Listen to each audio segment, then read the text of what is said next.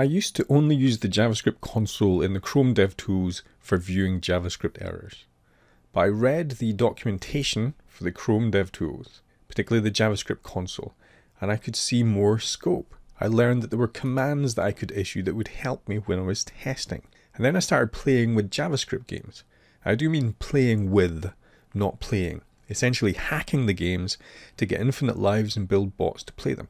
Now I started doing that by understanding the code, intercepting the source code in proxies and changing it. The kind of stuff that we would normally do when we're doing technical web testing. But then I realized that I could replace the functions from the console and I could trigger functionality from the console. So I could write bots that could play games like this.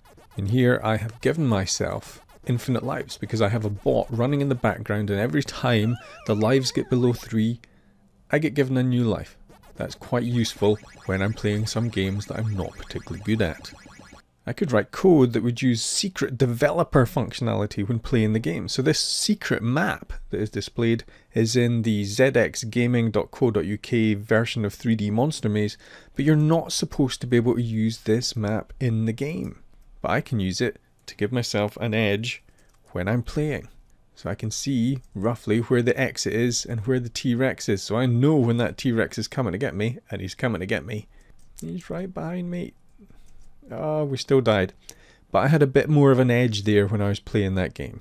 And I was able to write a bot that would play a game better than the human could. Certainly better than I could, and probably better than most people could. And all of this I did because I learned enough JavaScript to be dangerous and how to write the JavaScript at the console. But as a tester, I want to interact with applications. So I really want to learn how to test applications under the GUI and explore the conditions. So instead of having to click the I want a slogan in this app every time I want to test the slogan generation, I should be able to just write a little bit of code at the console to generate 1,000 sentences. That's the same as me clicking the button 1,000 times. But I've automated this, and I've automated this at the console with a little bit of JavaScript code. And if I'm testing the to-dos application, instead of having to create to-dos manually, I should be able to automatically generate these. I should be able to create 100 or so, just like that, from the console.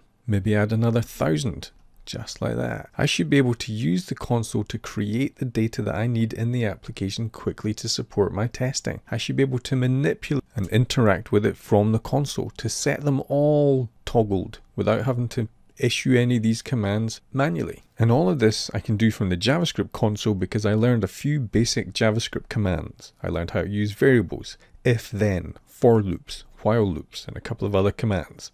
And I learned how to find the seams in a JavaScript application by knowing where to look in the source code and how to use the find functionality and how to use the console to check what I'm seeing in the code and see whether it's instantiated as a variable or an object that's accessible to me from the console. This has opened up new areas in my testing, and it's what you can learn in my Technical Web Testing 101 course in the section titled Testing JavaScript from the Browser Dev Tools console. We have a lot of stuff in here and we're still adding to it, and you can learn how to do the basic things, the skills that you've seen in this video.